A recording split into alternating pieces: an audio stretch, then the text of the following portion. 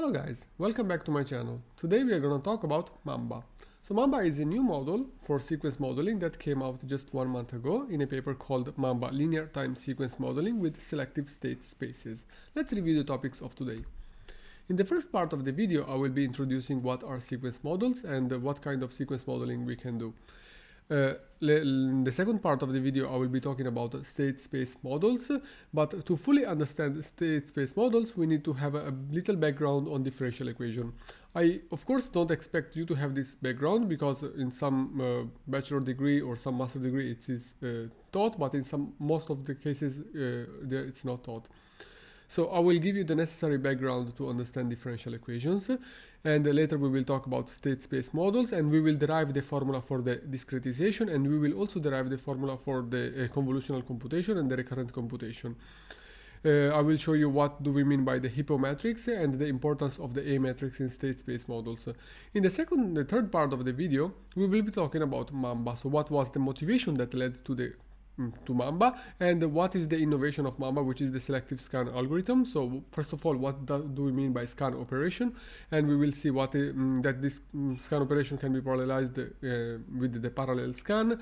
We will see what is kernel fusion, the recomputation of the activations, and finally we will explore the architecture of Mamba and some performance consideration with respect to the transformer.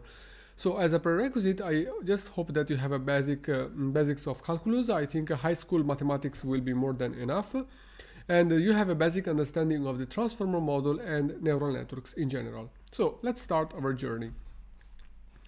The goal of a sequence model is to map an input sequence to an output sequence. The input sequence can be a continuous signal, in that case we want to map it to an output continuous signal, or it can be a discrete input signal, and we want to map it into a discrete output signal.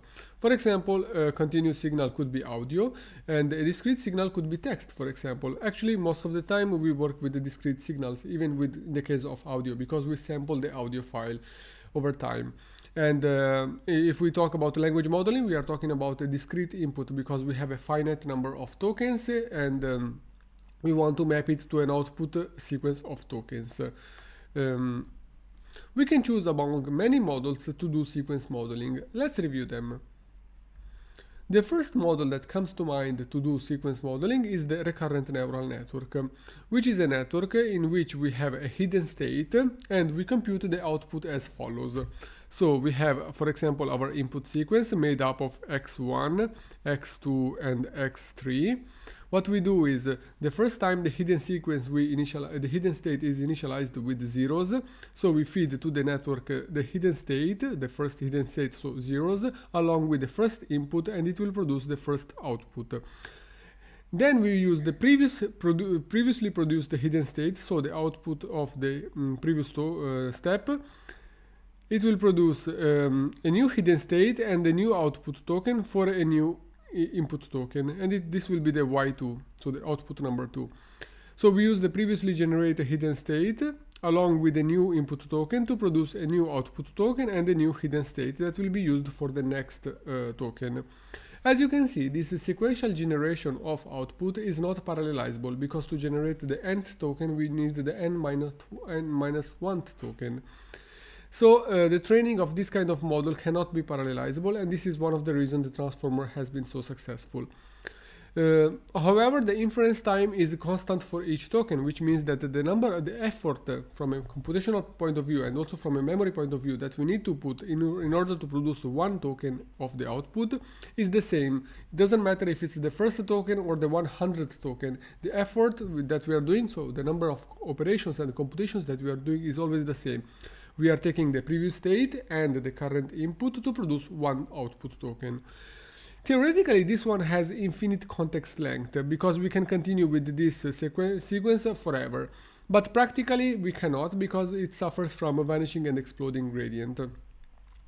Another model that we can use to do sequence modeling, but it's not very used it's not very used, is the convolutional neural network, which is mostly used for computer vision tasks.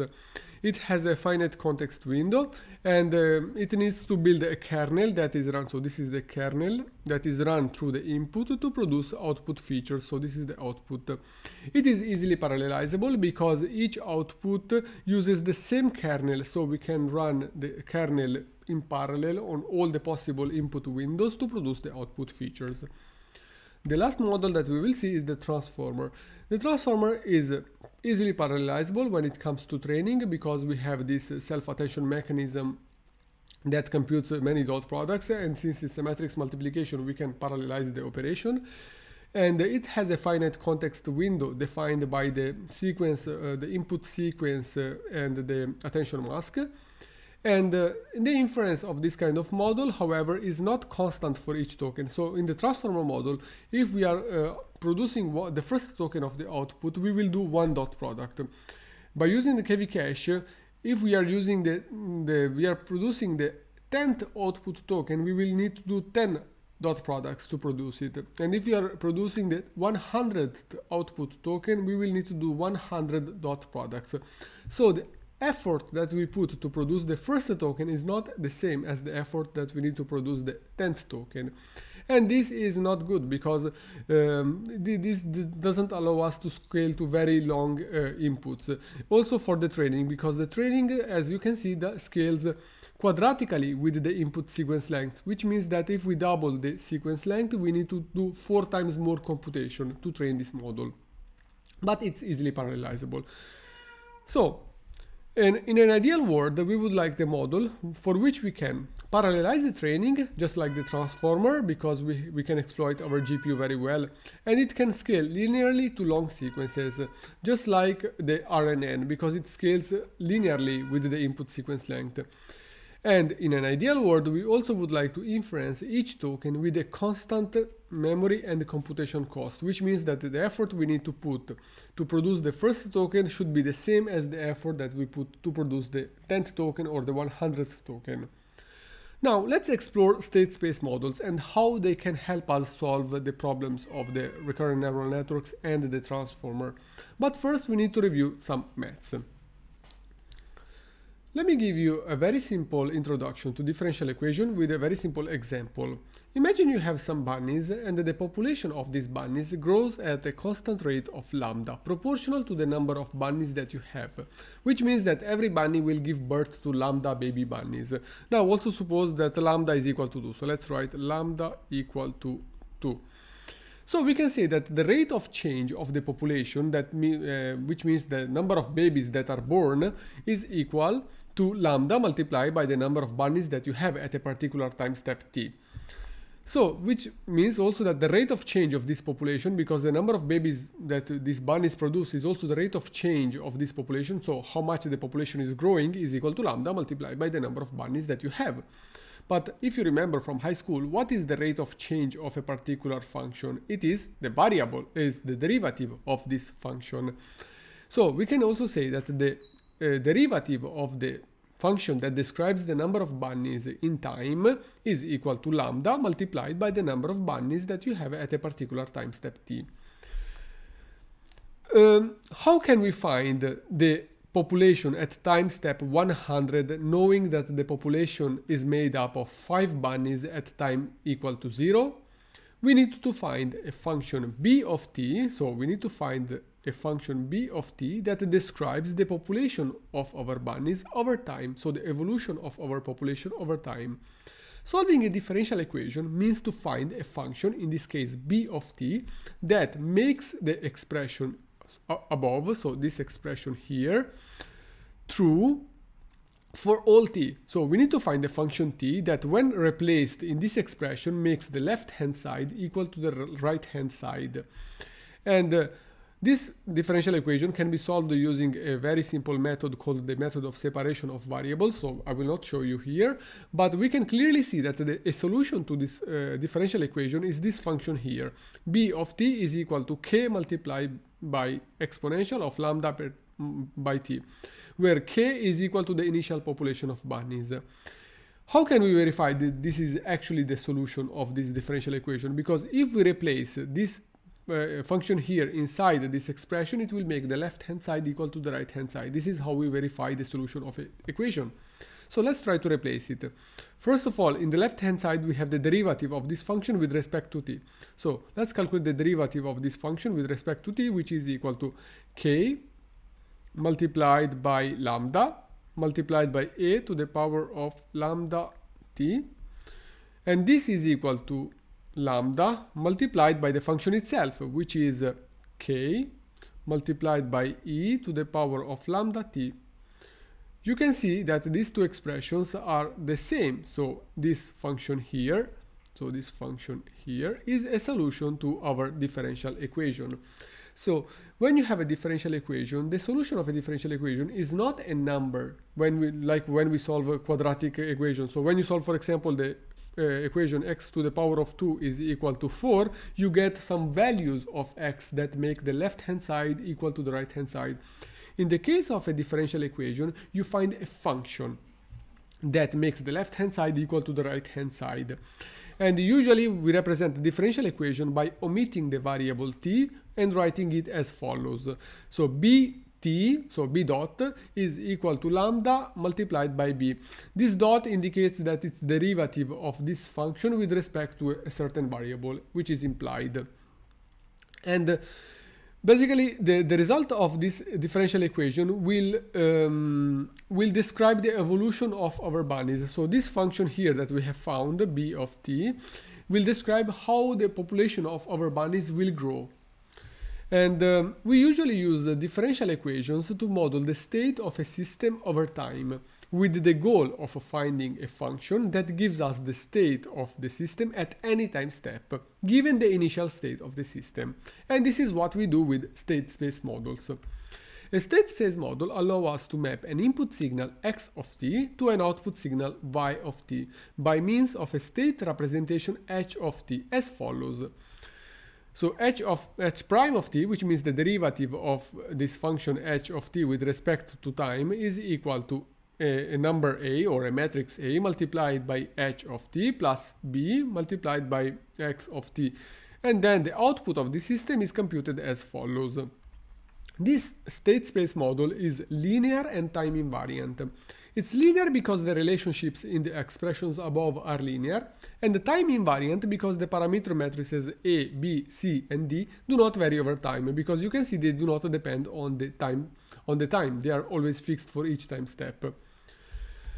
So for now, for simplicity, we will consider that all these parameters, so A, B, C, and D, but also the input, the output, and the h of t are numbers, not vectors. Later we will expand our analysis to vectors.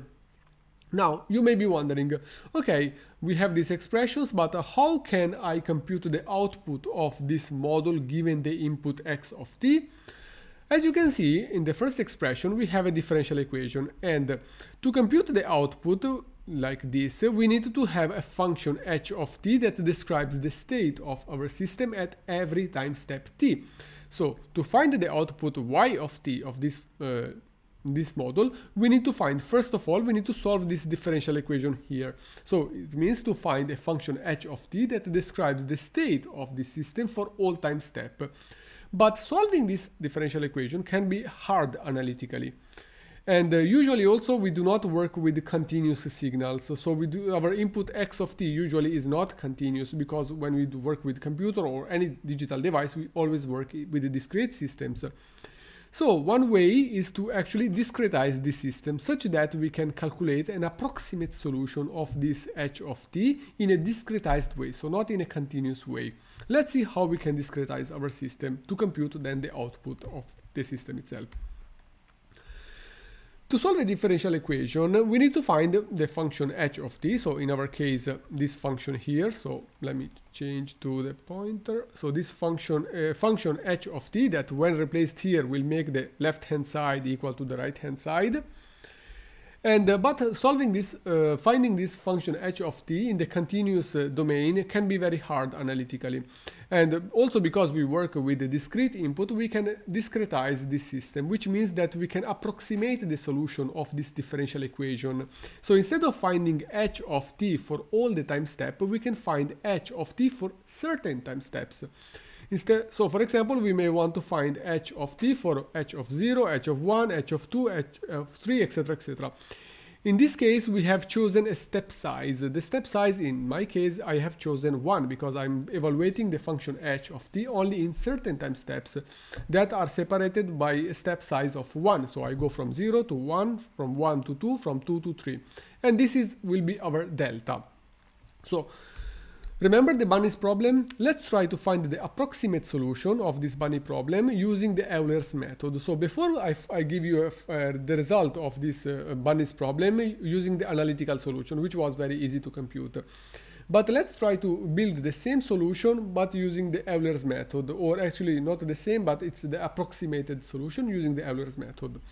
So first of all, let's rewrite our bunny population model, which is the derivative of the function that describes the bunny population with respect to the variable time is equal to lambda multiplied by the function itself.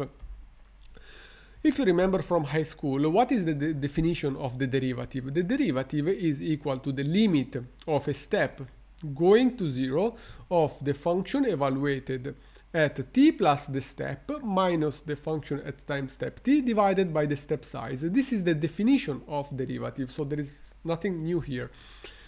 Now, this is the left hand side is equal to the right hand side when the delta, so the step size that we are using, it's very small. So suppose that we choose a very small step size. So then we can get rid of this equality and change it to an approximation. So we can say that, okay, what if I choose a very small step size? Then the left hand side will be more or less equal to the right hand side.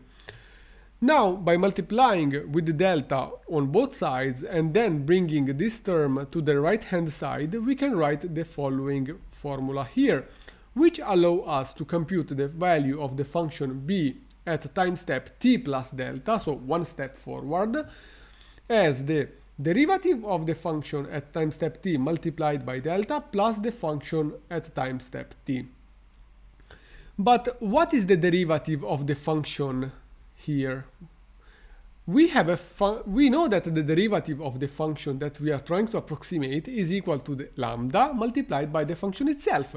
So we can replace here in this expression here, we can replace our population model and we obtain the following expression, and this allow us to compute the bunny's population at time step t plus delta, so at the next time step, given the bunny's population at the previous time step, multiplied by a delta and the lambda.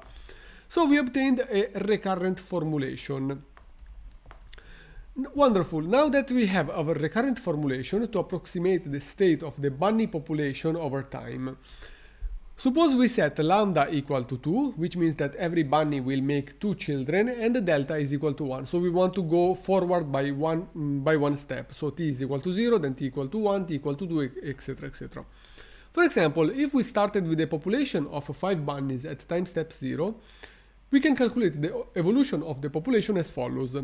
Knowing that the population at time step 0, we can calculate the population at time step 1 using the formula that we have. So b of 1 is equal to lambda, delta multiplied by lambda multiplied by the population at the previous time step. So just like this formula here. Plus the population at the previous time step. So this gives us 15, and it makes sense. Why? Because we started with 5 bunnies. Each bunny has 2 children, so they have 10 babies. And the initial population, which is 5 plus 10 babies, gives us a population of 15. Now that we have the population at time step 1, we can calculate the population at time step 2, which is 45, because we had 15 bunnies, each one makes 2 children, so we have 30 children, so 15 plus 30 is equal to 45. Now that we have the population at time step 2, we can calculate the population at time step 3, and it's 135 because we have 45 bunnies, each one of them makes 2 children, so we have 90 children plus 45, which is 135. And if you compare the solution that we are obtaining for this time step with the analytical solution that we found before, that I didn't show you how to find it, but it can be easily found using a method called the separation of variables. If you compare the plot of these two functions, you will see that the analytical function grows very fast, while the approximated solution grows very slow. And this is actually, and the two are similar in how they change, but not very, they will not overlap, because the step size that we have chosen is very big. I mean, we chose delta equal to 1. To make a better approximation, we need to use delta very, very small, and actually the Euler method does not give us very good results, very good approximations of the analytical solution. And we use a similar reasoning that we used for the bunny population to discretize the system of the state space model. So, how to discretize that system?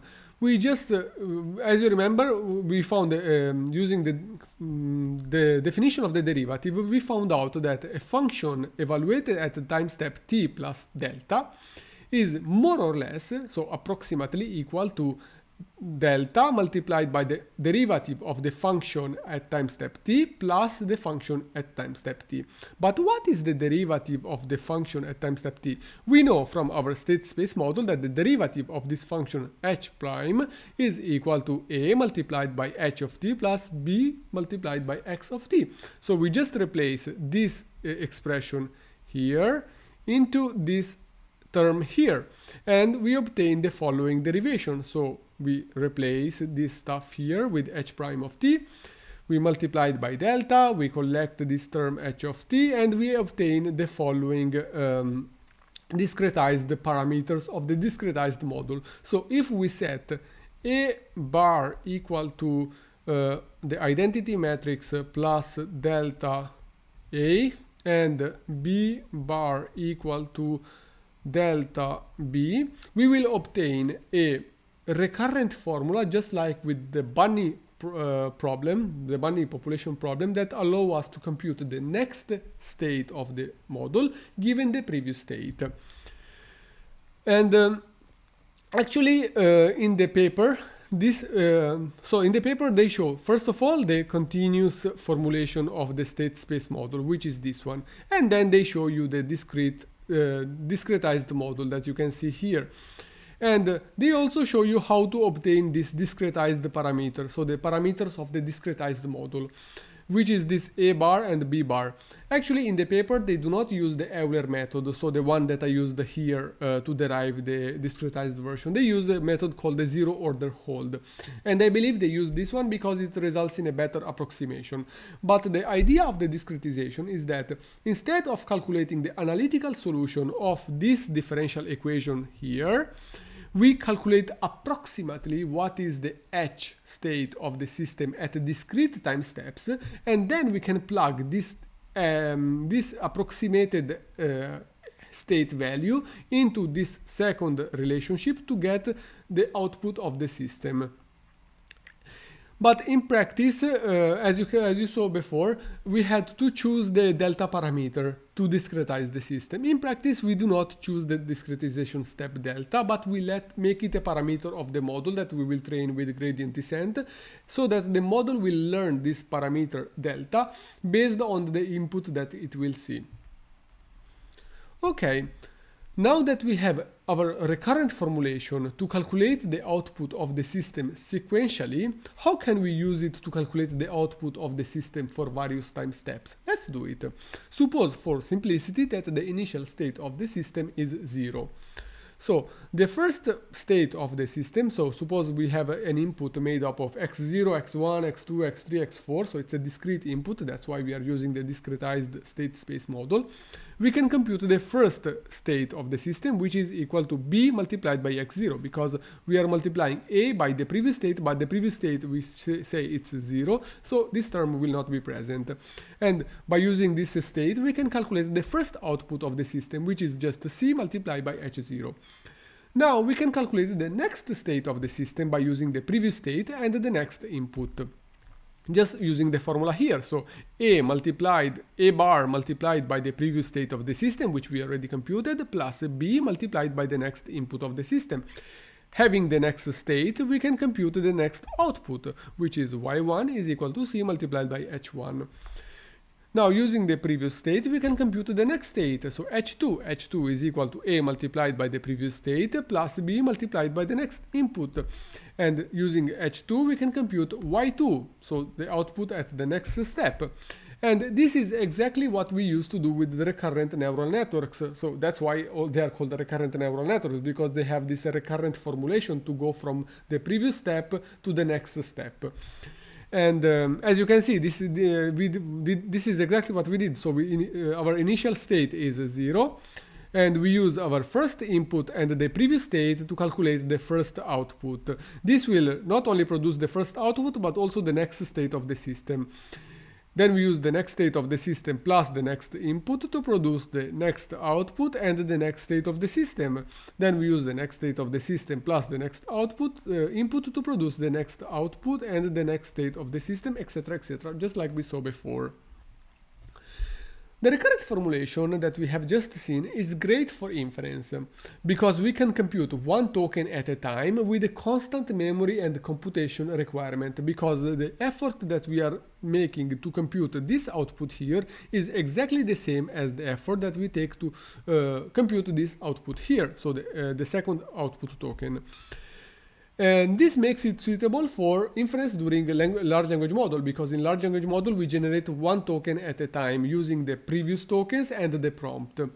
However, the recurrent formulation is not good for training, because during training we already have all the tokens. We do not need to generate the output of the model one token at a time. We already have our sequence of input. We already have a sequence that is the target. We want to compute the output of the model in parallel without doing this sequential computation to calculate the loss and train the model. And this is exactly what we do with the transformer, but we cannot do it with this recurrent computation. Thankfully, the state space model also provides a convolutional mode as well, which can be parallelized. Let's see how it works. So, using just the recurrent formulation that we have seen before, let's expand the output at every step. So, as you saw before, to compute the first state of the model, we need to take the initial input multiplied by b, because we suppose that the previous state is 0, so there is no this term here disappears in the first state. We can use the first state to compute the first output, which is c multiplied by h0, and this gives us we can replace this the h0 with this with expanded expression b multiplied by x0. We can then use h0 to compute h1. So h1 is equal to a multiplied by h0 plus b multiplied by x1. But what is h0? h0 is exactly this stuff here, so b multiplied by x0. So we can compute the output, the state of the system at time step 1 using this computation here. And the output of the system at time steps 1 using h1. And then we expand the expression of h1 to obtain this expression here. We can use the similar reasoning to expand also the computation of the h2 space, so that it only depends on the input and the parameters of the model, and in the same way also the computation of the output of the model at time step 2, using only the input and the parameters of the model. As you can see, we see a pattern. So that to compute the kth token of the output, we need to do the following summation. So for example, to compute y2, as you can see, we are multiplying x2 multiplied by cb. So as you can see, yk, we are multiplying xk multiplied by cb.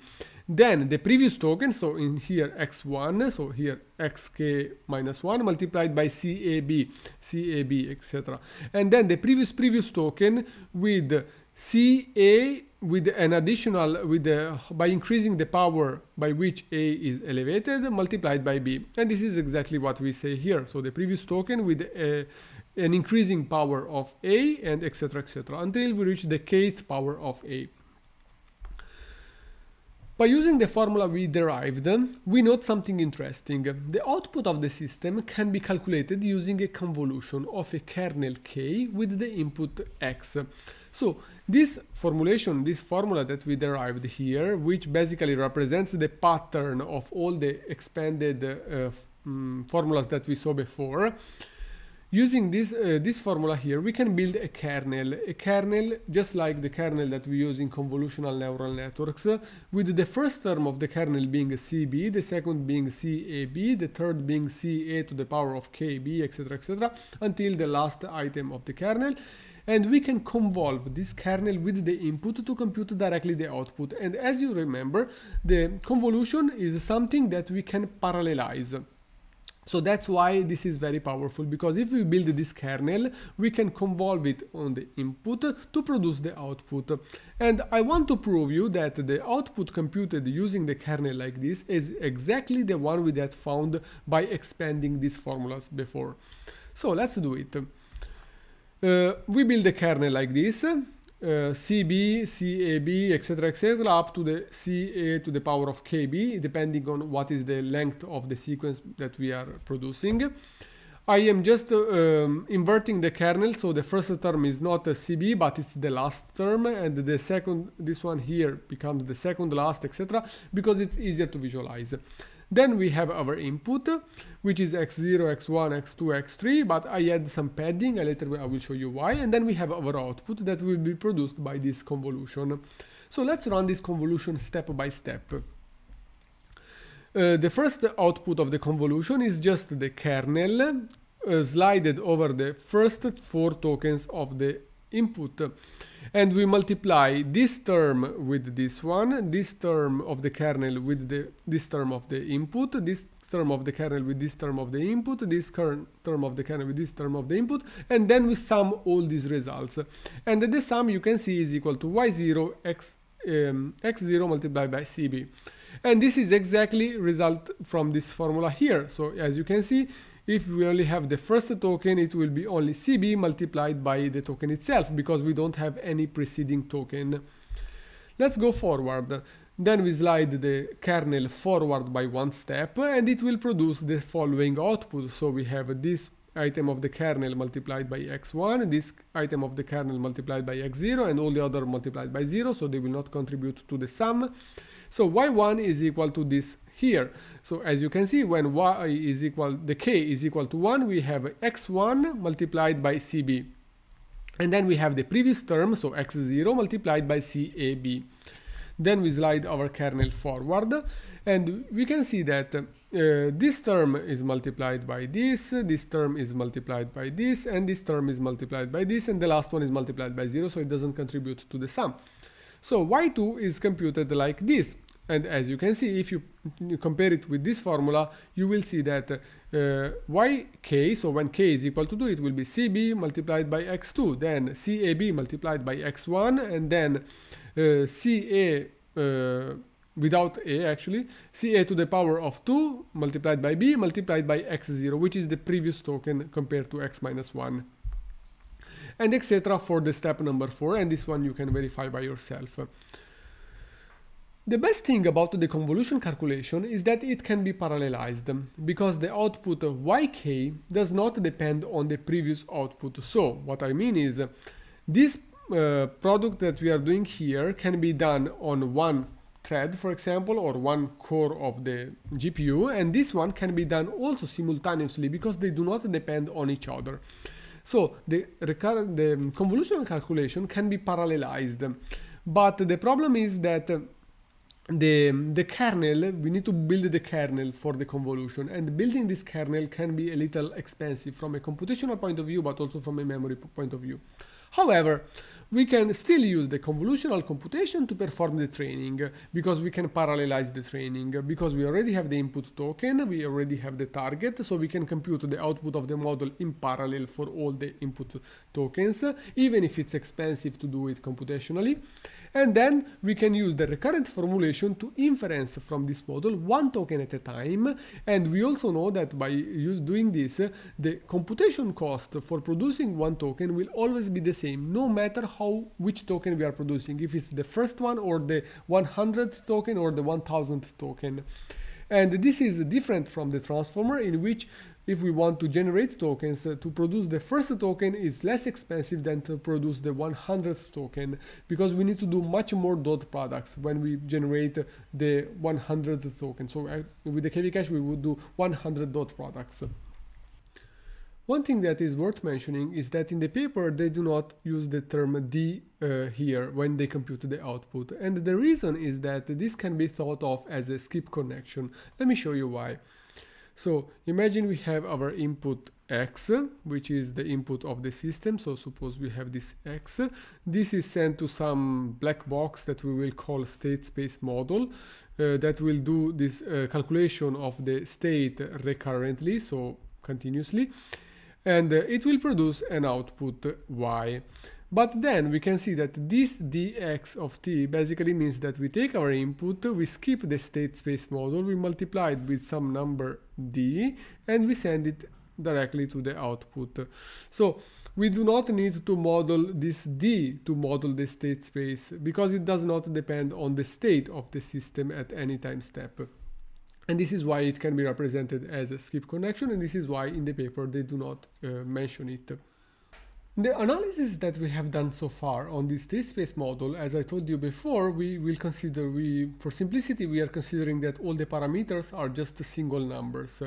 But usually, and the input is just a single number and the output is just a single number. But usually when we work with language models especially, our input is not a single number, but it's a vector, because suppose we have a sequence of tokens. Each token is represented by a vector of 512 dimensions in the case of the vanilla transformer, and maybe 4096 dimensions in the case of llama, for example. So how can we work with the state space models but with a vector input and a vector output? The idea is that each dimension of the input vector will be managed by an independent state space model. So imagine we have an input made up of a vector of 512 tokens, 512 dimensions, which needs to produce an output token of 512 dimensions. We will create one state space model for each dimension. So one for the dimension 0, one for the dimension 1, dimension 2, etc., for all the dimensions. And all these state space models are independent from each other. Now, this idea may look very strange, but it's not so strange if you think about the multi-head attention of the transformer, because in the transformer we also have an input made up of vectors, each one representing an embedding of a token. Suppose we have 512 dimensions for each embedding.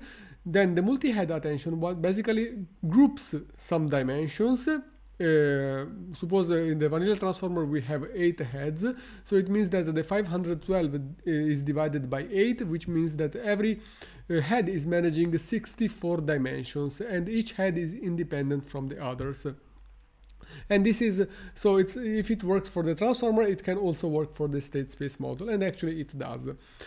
So the parameters A, B, C, D, the input and the YT have now become vectors, and they will have the sequence dimension and also the D model dimension, which means that we have an input that is made up of, suppose, 512 dimensions, just like in the transformer model. Now, in the recurrent formulation of the state space model, we have this matrix A, which is quite important, because the A matrix in the state space model can be intuitively thought of as a matrix that captures the information of the past state, so the ht-1, to build the new state, the h of t. It also decides how this information is copied forward in time. So when we produce the output of a state space model at a particular time step, which means for a particular token, it depends on the state at that time step. But the state at time step t depends on all the previous states. So basically this A matrix tells us how the information of the model is conveyed forward in time. So this h of t basically captures all the history of the input of the model so far to build the new token. This means that we need to be very careful about this structure of this A matrix, otherwise it may not very well capture the history of all the inputs seen so far, which is needed to produce the next token. And this is very important for language models, because the next token generated by the model should depend on all the previous tokens, which are the prompt. Because when you send a prompt to a language model, which is a list of tokens, the model should watch all the previous tokens to produce the new one. And in the case of the state space model, this is taken care of by the matrix A. So the structure of this matrix is very important. And if you have some background in controls engineering, you may remember that in a state space model, the A matrix also determines the stability of the system, which means that the output of the system may diverge if the system is not stable. But if you don't have a background in controls engineering, it doesn't matter. So to make the A matrix behave well, the authors chose to use the HIPPO theory. Let's see how it works.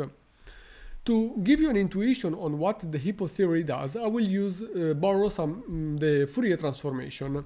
So as you remember, the Fourier transformation allows us to decompose a signal, so suppose this is our initial signal, into a series of sinusoidal functions, so this one, and this one, such that when we sum all these functions, each one with its respective amplitude value, you can see here, they will rebuild the original signal. And we do something similar also in the state space model with the HIPPO theory, but instead of using sinusoidal functions, we use the Legendre polynomials.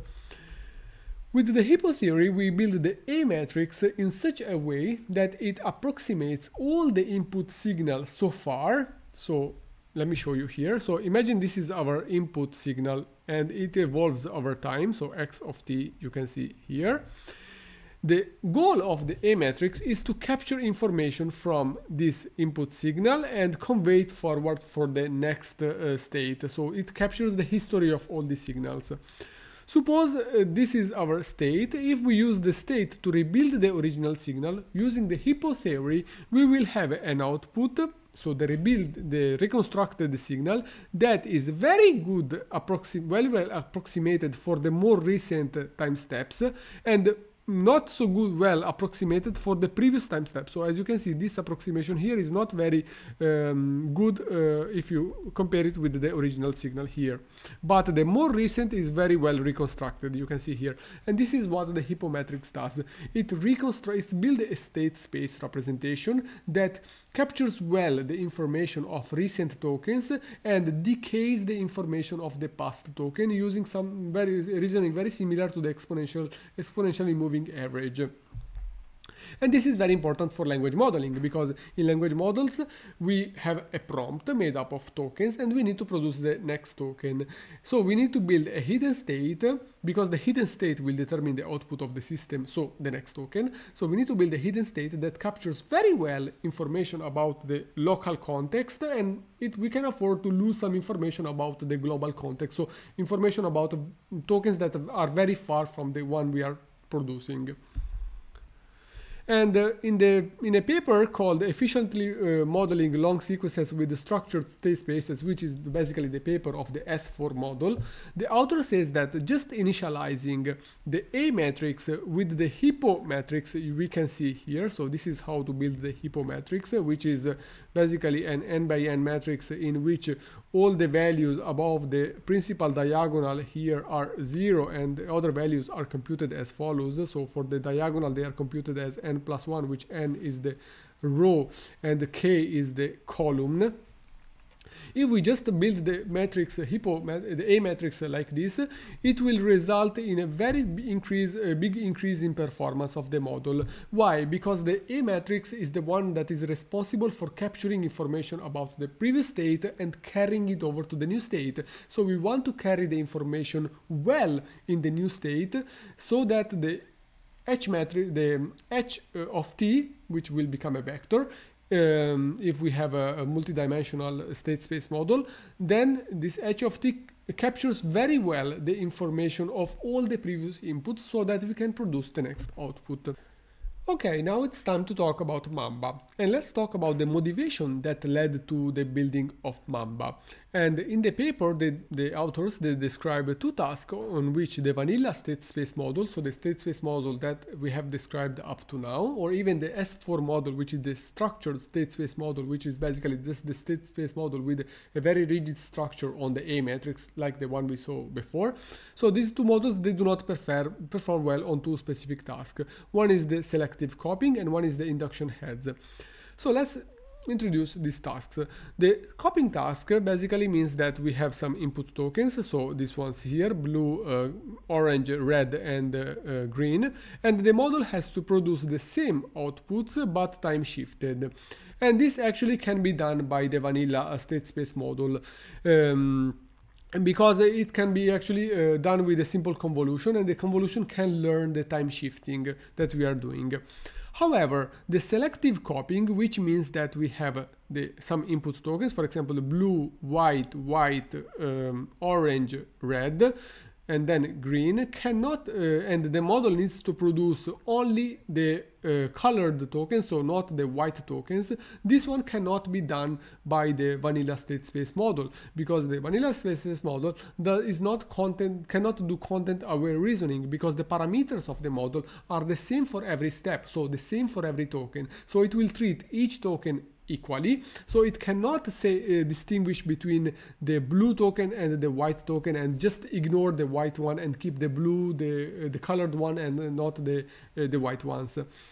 So to give you an intuition of what this could mean, for example, imagine we are given a a comment on Twitter, and we want to rewrite this comment by removing all the bad words, so all the white tokens you can see here. And this one cannot be done by the state space model, because the parameters A, B, C, and D are the same for each input, and they cannot change for each particular input. The second task on which the state space model have a difficulty is the induction head, which means that the model needs to recall information from the previous inputs to build the current input. And they show, for example, this example. So for example, every time the model sees the black token, it should output the blue token by recalling what it has seen before. But because the model cannot use content aware reasoning, it cannot perform well this task. And this is the motivation that led to the creation of Mamba, and this is the reference in the paper in which they talk about these two tasks. So from the recurrent view, the constant dynamics, so the transition in the because of the A and the B matrix, cannot let them select the correct information from the current context, because the A and B matrix are the same for each input token. And also from the convolutional view, it is known that the model is able to solve the copying task because it can learn the time shift. But they have a difficulty with the selective copying task because the parameters of the model are the same for each input. So they do not know how to treat differently a particular input. Now let's talk about the innovation of Mamba and how it differs from the state space model. Let's first review what is the algorithm of the state space model. So a state space model basically has an input and it has to produce an output. The input is this one, so it's a tensor of B, L, and Z dimension, which is a batch dimension, sequence dimension, and the D model, and this is exactly the same as the transformer because we have a batch of prompts. Each prompt is made up of L tokens, which is our sequence length, and each token is made up of a vector of D model dimension, which is our D here. And it has to produce an output of the same dimension, just like the transformer. We have an A matrix, which is a matrix of parameters that indicates how to copy the previous state into the new state. And we model the state as a vector of n tokens, so this will be a vector of n tokens. So the A matrix is D by n, which is basically because we have when we have an input vector made up of D dimensions, we have D state space models independent from each other, one for each dimension, just like I saw before. So we have this parameter matrix is D by n. This B matrix is also D by n, the C matrix is also D by n, and the delta is the step size of the discretization, which is learned by the model, as I showed you before. So we don't decide it, we just let the model learn this step size. And because we have a D state space model, because our input vector is D dimensional, so we have a D number of delta. And to discretize, we just apply the formula that we saw before. So depending which discretization rule we are using, if we use the Euler method or we use the zero order hold. In the case of Mamba, they use the zero order hold method. And then we have this discretized parameter, so A bar and B bar, and we can run the SSM as a recurrent or a convolution, depending if we are training it or inferencing. So when we are training it, we run it as a convolution building the kernel like I showed you before and running it on the input like I showed you before, or as a recurrence using the formula we can see here, so this formulation here. So we compute the next step, the next state using the previous state, and then we use each state to build the output. In the case of Mamba, they make the state space model selective, which means that the parameters of the model are changed for each input token. Let's see. The input is still BLD, so we have a sequence of a batch of prompts. Each prompt is made of L tokens, each token is made up of D dimensions, and the output has the same shape. Then we have the A matrix, which is D by N. The B matrix basically is modified by a linear layer, this SB, and this SB will project the D dimension into the N dimension, you can see here. This means that basically now the B matrix is not the same for all input tokens, because now we have this L dimension here, which means that for every input token of each batch, we will have a different B matrix. And the same goes for the C matrix you can see here, and the same goes for the delta you can see here. For each input token, we will have a different delta. And the discretized matrices have this dimension, so B, L, D, N, and we can run the state space model. However, because now the model is not time invariant anymore, because the parameters of the model change for each input, so for each token, for each step, for each time step, we can only run it as a recurrence. So we can only apply this formulation here. We cannot compute it with the convolution anymore, because the kernel will not be fixed. Because the parameters of the model are fixed for all the inputs, we can just build a kernel and run it for all the inputs. But now, for every input, we should use a different kernel, so we cannot compute it as a convolution. We are only forced to compute it as a recurrence. And have you noticed that the authors talk about this scan operation you can see here? So what is this scan operation when evaluating the model as a recurrence? Let's talk about it.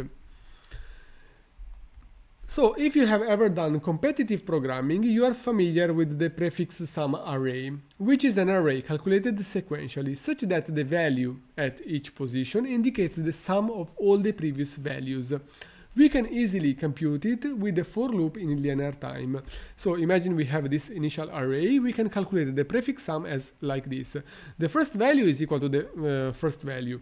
The second value is computed as the previous value of this array, so this one, plus the current value of the initial array. So wait, this one is equal to this one plus this one. And this one is computed using the previous value plus the current value of the initial array. And this one is computed using the previous value plus the current value of the initial array. And this one is computed using the previous value plus the current element of the array, such that each item of this prefix sum indicates the sum of all the items of the initial array up to that element. So the number 32 is the result of 10 plus 7 plus 6 plus 9. The scan operation refers to computing an array like the prefix sum, in which each value can be computed using the previously computed value and the current input value. And the recurrent formula of the state space model can also be thought as a scan operation, in which each state is the sum of the previous state multiplied by an A matrix plus the current input multiplied by the B matrix. So if the model input is x0, x1, x2, x3, x4, and x5, we can compute, for example, h0 using only x0. And then we can compute h1 using the previously computed value plus the current input, each one multiplied by the A matrix and the B matrix. Then we can compute h2 using h1 multiplied by A plus x2 multiplied by B, and h3 can be computed as h2 multiplied by A plus x3 multiplied by B, etc, etc, etc. So to generate the input, we just multiply it hk with the C matrix to generate the output token k. So if we have this scan output, so if we build a array like this one, so this array you can see here, we can easily compute the output of the model for each time step by just multiplying each of this value with the C matrix. So we multiply by C, and this one here multiplied by C to compute y0, this is y1, this is y2, etc, etc, etc. Now, what if I told you that the scan operation that I have shown you can be parallelized?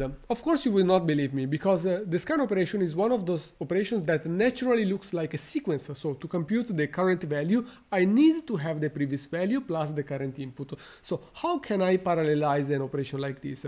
Actually, it can be parallelized as long as the operations that we are doing are associative, means that they benefit from the associative property. Now, if you remember from elementary school or middle school, when they teach you about the properties of the addition and the multiplication, you may recall that the associative property means that if you have the operation done on 3 operands, for example, A multiplied B multiplied C, it does not matter the order in which you do these operations, so it does not matter where you put the parentheses, the result will be the same. So you can do A multiplied by B and then the result multiplied by C, or you can do A multiplied by the result of B multiplied by C. So this is the associative property. So as long as the operations that we are doing have this property, then we can parallelize the scan operation. I want to show you how to actually do it practically. So imagine the initial array is this.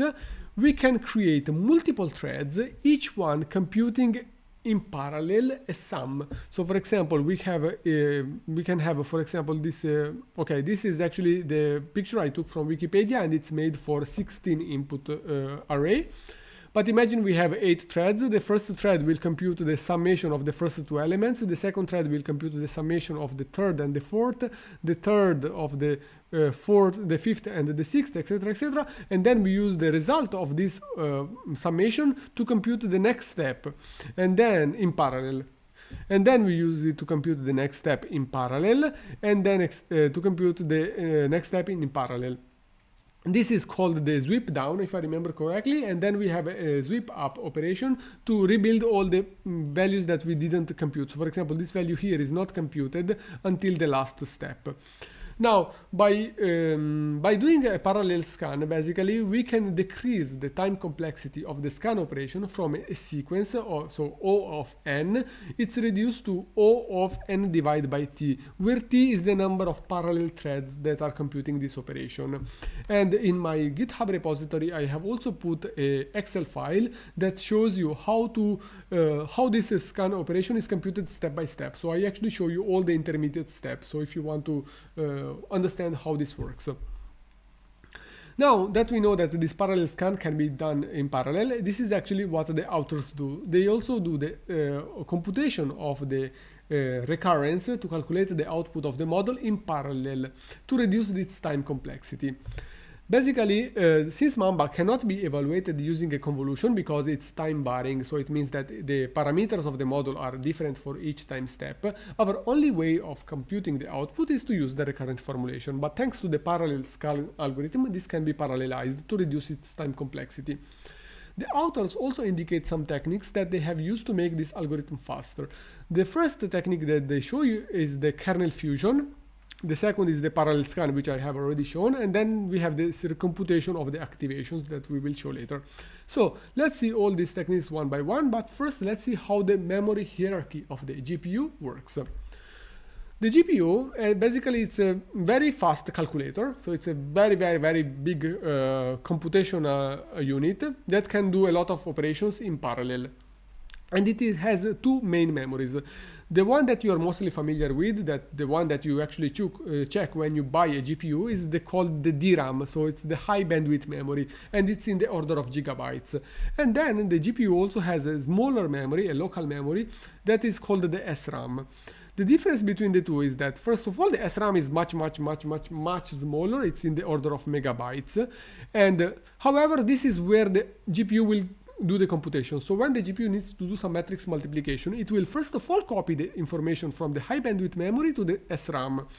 Then the core of the GPU will access the information in the SRAM to do the computation, and then the result will be saved back to this high bandwidth memory. And actually, if we check the datasheet of a GPU, so in this case, this is the NVIDIA A100, you will see that the GPU is very fast at computing operations, but the copying of information from the SRAM to the DRAM is not very fast, not as fast as computing operations. So as you can see here, for example, the copying speed is much slower, so this is like 2 terabytes per second compared to the number of operations that the GPU can do. In this case, it can do 20 tera floating point operations per second of 32-bit. So this parameter here is basically 40 times faster than this parameter here. This also means that when we create an algorithm that runs on the GPU, so a CUDA kernel, sometimes the kernel may run slowly, not because we are doing a lot of operations, but maybe because we are copying a lot of stuff around, which results in a slow overall computation. And if this happens, we see that our operation is I/O bound, because it's bounded by the I/O speed, by the copying speed, not by the computation speed of the GPU. Now, in the authors, they exploit this different hierarchy of the GPU to make their algorithm, so the selective scan, faster. So the main idea is to leverage a property of modern accelerators, so the GPU, to materialize the state edge, so the hidden state, only in more efficient levels of the memory hierarchy, so only in the SRAM, so the smaller memory. Concretely, instead of preparing the scan input, because they compute the recurrence as a scan operation, just like I showed you before, so the scan input is what? Is batch, the sequence length is the size, the D model, so the size of the input vector, and n. In the GPU high bandwidth memory, so in the DRAM, they load all the parameters of the state space model, so the delta, the A matrix, the B matrix, and the C matrix directly from the high bandwidth memory, so the DRAM, into the fast SRAM. They perform the discretization in the SRAM. The recurrence also, so the scan operation is also done in this SRAM. And finally, the result of this scan is computed back to the high bandwidth memory. And they also make use of what is known as a kernel fusion. So what is kernel fusion? When we perform a tensor operation, our deep learning framework, so PyTorch, it will load the tensor. Suppose we are doing a matrix multiplication. It will load the tensor from the fast memory, from the slow memory to the fast memory, so from the DRAM to the SRAM of the GPU. It will perform the operation, for example, the matrix multiplication, and then it will save back the result from the SRAM to the DRAM, so from the SRAM to the high bandwidth memory of the GPU. However, what if we do 3 operations on the same tensor in sequence? The deep learning framework will do something like this. So it will load, first of all, the tensor from the high bandwidth memory to the SRAM. It will compute the first operation, which means calling the CUDA kernel associated with the first operation, and then save the result back to the high bandwidth memory. Then it will load again the result of the previous computation from the high bandwidth memory into the fast memory, compute the second operation, which means launching the second CUDA kernel associated with this operation, and then it will save the result of this operation back to the high bandwidth memory. Then it will load the result of the previous computation, again from the high bandwidth memory into the fast memory, compute the third operation, and then save back the result into the high bandwidth memory. As you can see, The total time is occupied, in this case, when we have 3 operations in sequence, is occupied by the copying operations that we are performing from the high bandwidth memory to the fast memory, and from the fast memory back to the high bandwidth memory. Because we know that the GPUs are relatively slow at copying data instead of computing operations. So kernel fusion means that to make a sequence of operations faster, we can fuse all these CUDA kernels, so the 3 operations that we are doing in sequence, into one custom CUDA kernels, such that we don't copy the intermediate results to the high bandwidth memory, but we keep doing these operations in the fast memory until we have done all these 3 computations, and then only the last result is saved into the high bandwidth memory. This speeds up the overall computation because we don't have the intermediate copy operations, because they would be result in an IO bound algorithm. Okay, the last innovation of this selective scan algorithm is the recomputation of the activations. Let's see what is it. So when we train a deep learning model, this model gets converted into a computation graph. When we perform a backpropagation, in order to calculate the gradients at each node of this computation graph, we need to cache the output values of each node that we have done during the forward step. So imagine we have a very simple model like the one I show you here. Let me show with a pointer. So this model basically computes the output using just a linear operation. So x1 is multiplied by this parameter w1 plus x2 multiplied by this parameter w2 plus a bias. Suppose we have done the forward process and it has produced at each node its own value. During the backpropagation, our goal is to calculate the gradient of the loss function with respect to each parameter here. So with respect to W1, with respect to W2, and with respect to the bias. To compute the gradient of the loss function with respect to the W1, for example, I show you the step here. And to compute this gradient, we need to also compute the gradient of all the intermediate nodes. And to compute the gradient of the intermediate nodes, we need to have the values of the activations of each node that we had during the forward step. So for example, to compute the gradient of the loss function with respect to this node ypred, which result in the expression 2 multiplied by ypred minus 2 multiplied by target, we need to cache the value ypred that we had during the forward step. And these activations actually can occupy a lot of memory in a very big network. And this is why in the paper they talk about recomputing them. So since caching the activations and then reusing them during backpropagation means that we need to save them to the high bandwidth memory, so the slow memory, and then copy back them from the slow memory during backpropagation, it may be faster to just recompute them during backpropagation, because maybe the recomputation speed, because the GPU is very fast at computing operations than it is at copying, maybe just recomputing them is faster than copying them. So this is the reference in the paper in which they describe this technique. So they say, finally, we must also avoid saving the intermediate states which are necessary for backpropagation. So the intermediate states are all the activations of all the nodes of this computation graph. So we carefully apply the classic technique of recomputation to reduce the memory requirements. So the intermediate states are not stored. They are not stored in the high bandwidth memory, but recomputed during the backward pass when the inputs are loaded from the high bandwidth memory to the fast RAM. So basically it's faster to just redo the calculations again instead of copying this information to the high bandwidth memory and then reloading it from high bandwidth memory to the fast memory. Now let's look at the block that makes up Mamba in the Mamba architecture. So first I introduce what is the Mamba block, and then we will show you all the Mamba architecture. So Mamba is built by stacking multiple layers of this Mamba block that we can see here. And this is very similar to the stacked layer of the transformer. So if you remember the transformer model, we have the encoder and the decoder.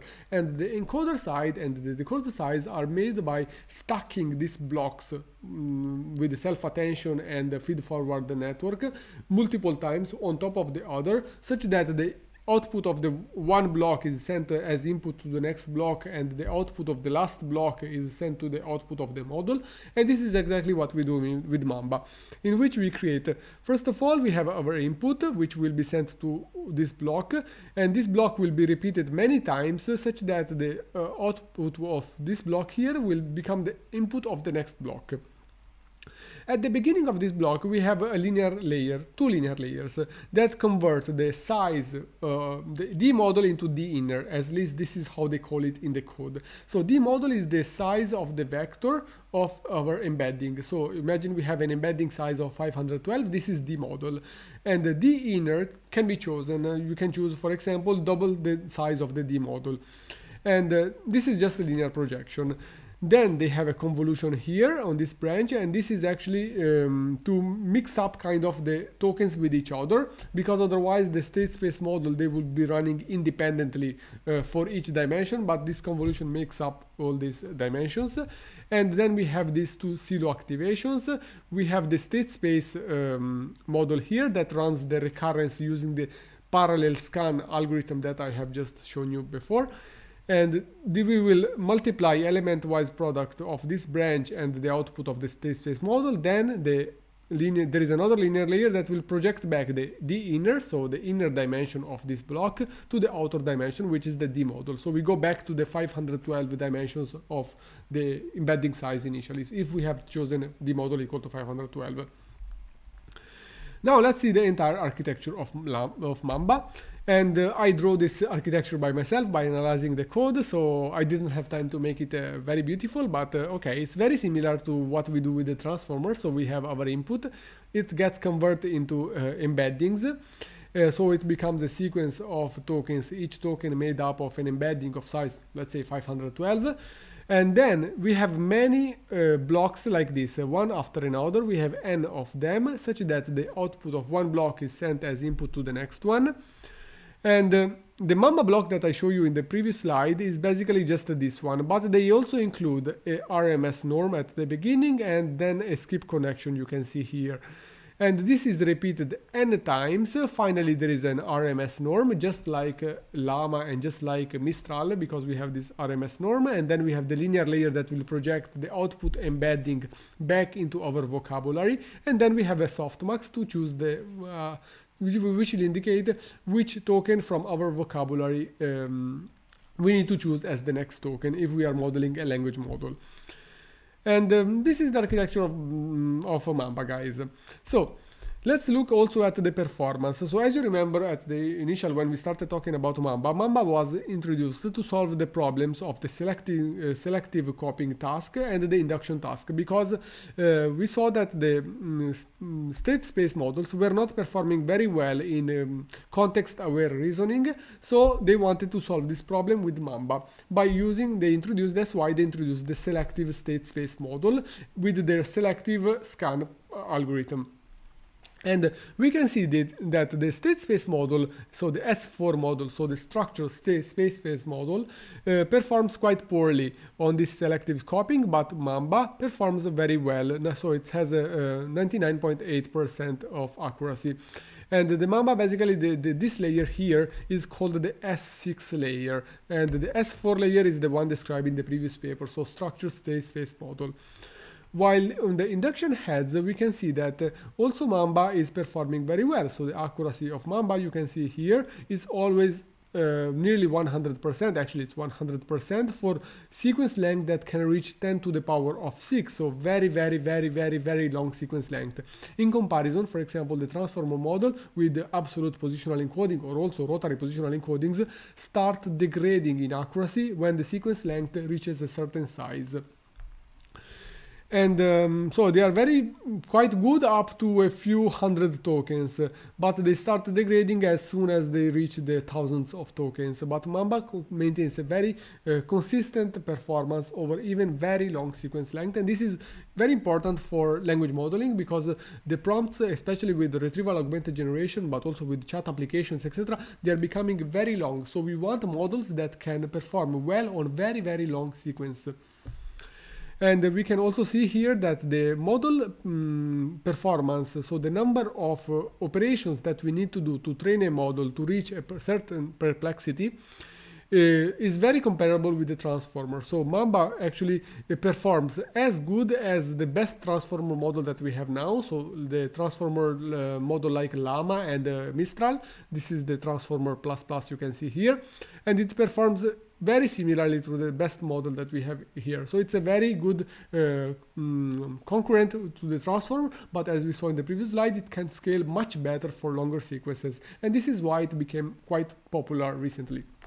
Thank you guys for watching my video. I hope you learned a lot in this video. I wanted to make a video that was very descriptive and also very technically in detail, because I wanted to derive all the formulations of Mamba. I just don't like to throw formulas at people. And Mamba, I think, will be a very popular model in the future, even if I think it has its own limitations. For example, it's still a recurrent neural network because it's still run like a recurrence. And it may have its own limitations. For example, we still don't know how well it performs on massive amounts of data, like data that has been used for Llama or for Mistral. So, but I think people are looking for alternatives for the transformer, because the transformer has shown its limitations, especially for scaling to very long sequence length, which are very much needed for language modeling, but also with recent models for image generation, movie generation, and audio generation. And also the computational complexity of the transformer is massive, because the scaling power is quadratic, so it results in a really high memory consumption, and that's why normal people cannot even inference a model like Mistral on their computer unless they use model sharding and very advanced techniques.